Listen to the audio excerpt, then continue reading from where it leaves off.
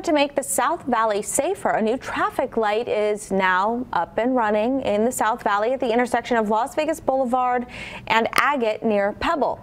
That intersection has seen its share of crashes over the past few years, including a deadly one in October 2021, which claimed the life of Andrew Jacob Melnichuk.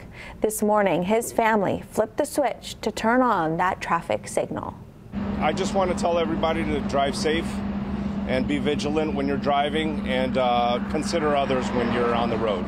Think about Andrew and his family, what they've gone through, and do everything you can to make sure that you don't have to go through that as well. The intersection is located right near two senior apartment complexes.